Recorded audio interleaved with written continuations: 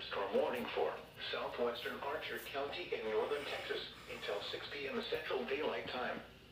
At 5:07 p.m. Central Daylight Time, a severe thunderstorm was located 7 miles out of Lake Kickapoo, moving northwest at 15 miles an hour. Expected hazards include 60 miles an hour wind gusts and nickel-sized hail. This is a radar-indicated threat. The following impacts are expected. Expect damage to roofs, siding, and trees. Locations impacted include Archer City, McGargle, and Lake Kickapoo. For your Bro! interior room on the lowest floor of a building.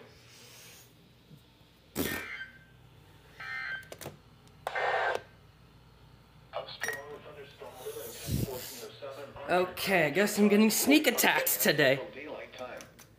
It's 4:50 time. Doppler radar. Where did you come from? Ow.